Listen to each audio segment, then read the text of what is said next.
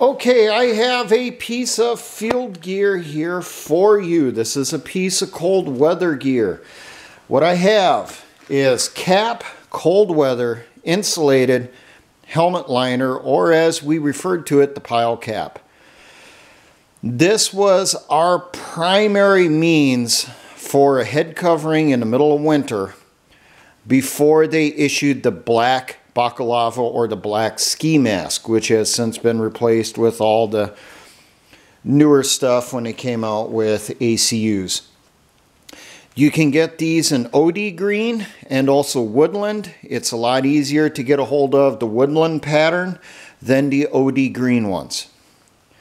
Now I'm going to show you how to put this in your helmet, and I'm also going to show you how to roll this so that you can use it as a hat during winter time.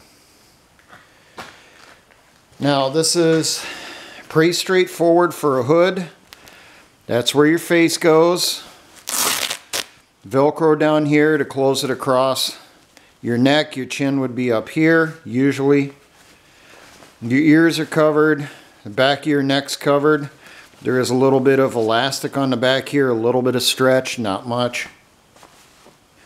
Now to put this in your helmet, you got to open it up, and you got a little hole or slit here on both sides. This is for your chin strap. So we got our Kevlar here. First thing you will do, if you got any type of padding on the inside, remove it from over your suspension system. Then remove your sweatband. I'm going to leave it in here for this one because this is just a demonstration. Then take your helmet liner, put it in there like you would be wearing it. Take your chin strap here, you unbutton it, and then feed it in through the hole on the side.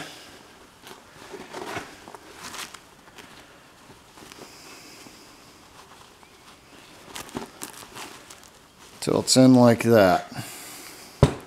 So your chin strap is on the inside. Go around to the other side. Do the same thing. Pull it through.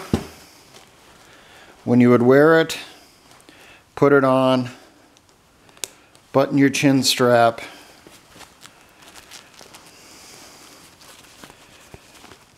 Then you would close that.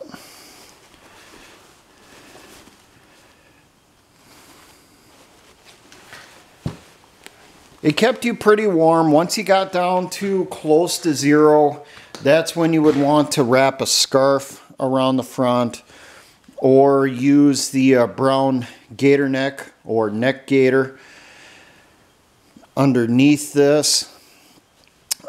If it got really below zero, it wasn't that uncommon for someone to wear their black wool watch cap, their PT cap underneath here, inside the helmet liner also to give you a little bit extra insulation. But usually this was good enough because your helmet helped block in a lot of the heat inside here, kept it from escaping from the top of your head.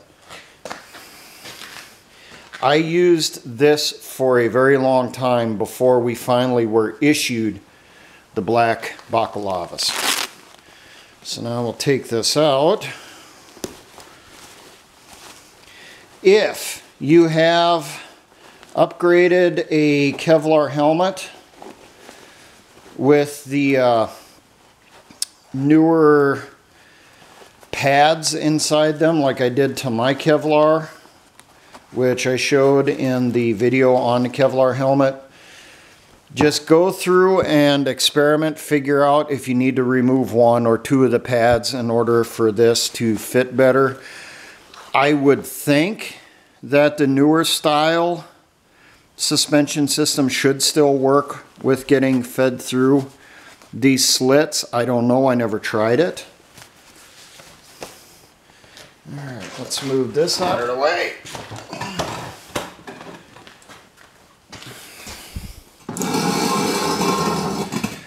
Now, I'm going to show you how to take this and convert it over to a hat. During the winter time when we were back in garrison, well, you didn't want to wear your patrol cap, your soft cap at that time because you're going to get cold. So we used to wear these, but we didn't wear them as a hood like this. How we would do that,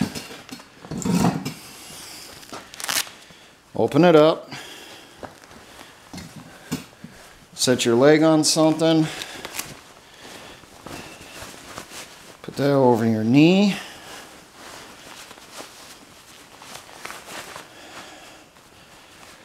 roll over one more time, take this, flip it over on this side, flip it over on this side so that your Velcros will still line up.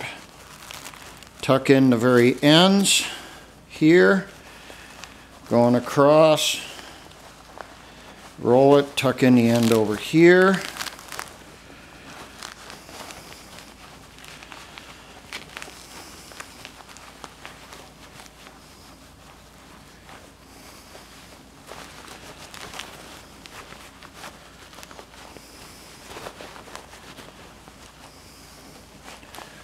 And that's generally how it looked. We used to put our rank pins right here. So that way we still met military regulations showing our ranks on our caps. This is what we would wear in formations. When we went down to the motor pool, we'd unroll this, put it on as a face mask. When we left the motor pool, went back up to the company areas or anywhere on post, we had to go through and re-roll these back into a cap. Very versatile and very cheap. It does work, and it works really good. They were an issue item for a very, very long time for a reason. So there you go. The pile cap, official name, as it says on the label in here.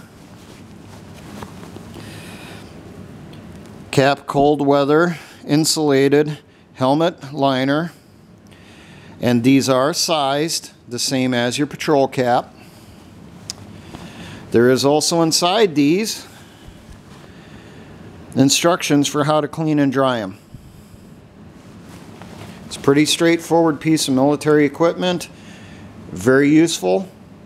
It may not be what the SEALs use, but guess what? It'll help cut down on the chance of getting frostbite on your ears and on your cheeks during winter when the wind's blowing. Now, for all my engineer brothers in the Patriot and militia movements, always remember, SA-ons.